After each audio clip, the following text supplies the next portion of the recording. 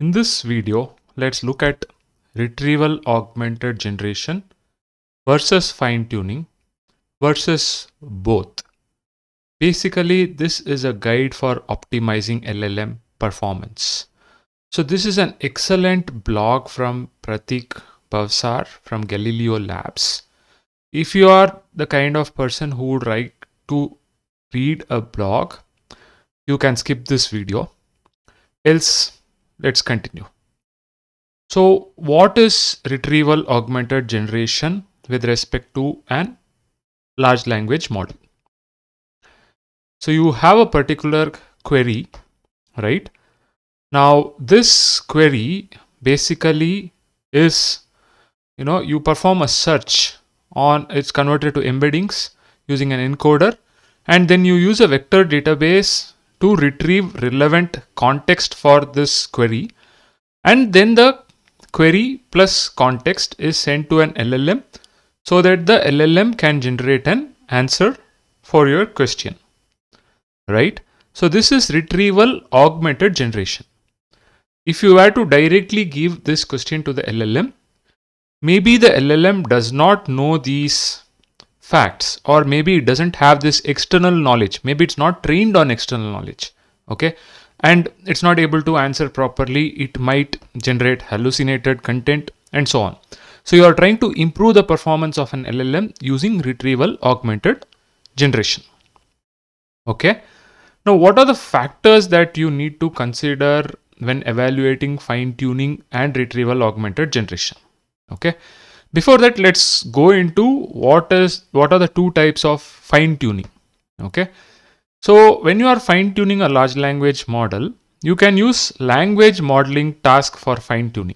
Now, what is language model task for fine-tuning? So this is like your GPT-3, Llama or something where you are pre-training a language model, right? To perform next token prediction. You are adapting a pre-trained model like GPT-3 or Llama and you are performing next token prediction. So the training data is your raw unsupervised text, and you are trying to predict the next token as the prediction label, right? And then you have supervised question and answering fine-tuning. Okay, here it's more about it's a specialized form focusing on improving the model's performance in question answering tasks. Okay, whereas language model task fine-tuning is a more broader approach. So if you want to adapt your model to a new domain, right? For example, you have Llama 2, which was trained on general text, and now you want it to adapt to medical domain, right? Then probably you will do this language modeling task fine-tuning. Okay. Next, you want to do some kind of medical question answering, right? Then you will do supervised question and answering fine-tuning. Okay. Where the training data for your task over here is question answer pairs. So the idea here is to fine-tune the model specifically for tasks where the input is a question and the desired output is a answer, right? So fine-tuning helps adapt the general language model to perform well on specific tasks, making it more task specific. Whereas what is retrieval augmented generation? It helps connect the LLM to external knowledge sources through retrieval mechanisms. So it combines generative capabilities with the ability to search for and incorporate relevant information from a knowledge base. So you can actually combine RAG and fine-tuning also, because they have complementary roles. So with RAG, you can have dynamic data, right? It can work with your knowledge base also, static data. It can work with your internal documents, internal data. It can reduce hallucinations. You can get transparency of generation, right? Whatever output which is generated, you can find out, what was the relevant context, and based on the context, how did this response get generated, and so on, right? Whereas in supervised fine-tuning, your generation is kind of a black box, okay? But you can fine-tune a smaller model. You can give a distinct personality to your model, that is brand voice in generation, okay? And you can reduce hallucination by, fine-tuning on a particular domain, on a particular data set, right? And when you combine both, you get all these benefits. That's the idea over here. Okay, so what are the 7 factors to consider when evaluating fine-tuning and RAG?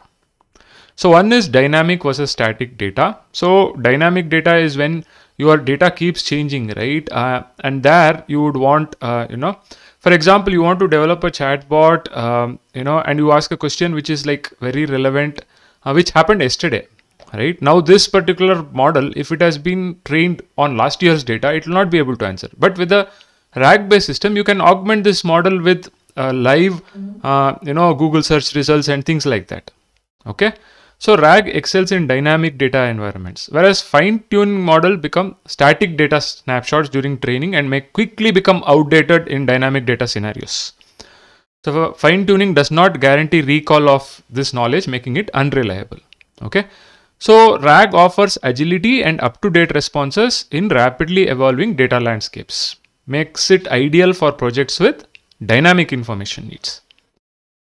Again, for external knowledge, obviously RAG, because you can supply the external knowledge as a, and it is you can retrieve the relevant knowledge from these external knowledge bases and give it to an LLM. Okay. It is also possible to fine-tune an LLM to learn external knowledge, but there is cost involved in training. It's also a time-consuming process. It may not be practical for frequently changing data sources. Okay, so again, RAG is good for external knowledge.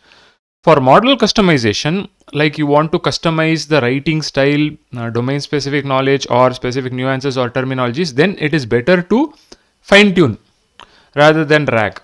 Okay, RAG is more for incorporating external knowledge, but it may not customize the model's behavior or writing style. Okay, for reducing hallucination, RAG is inherently less prone because you are, getting relevant content in your retrieved. Basically you are retrieving content, okay, relevant content. So you can ground the model. For fine tuning, you can still ground the model in a specific domain's training data, but it can still, fabricate responses when faced with unfamiliar inputs. So RAG provides better mechanisms for minimizing hallucination. Okay. But RAG is more transparent in the output generation because you can break down your response generation into distinct stages, providing more insight into data retrieval and fostering trust in outputs. Fine-tuning operates like a black box. You don't know what is the reason how the responses are being generated, right? So RAG provides clear advantage of transparency and interpretability. Now, RAG does not allow us to use a smaller model is what is written over here, but I have seen good responses with smaller model RAGs also, right? With smaller model. Also, RAG helps in some places. I have seen good performance in practical experience. Okay. I would diverge over here. But then, yeah, generally smaller models may not work well with RAG. Okay.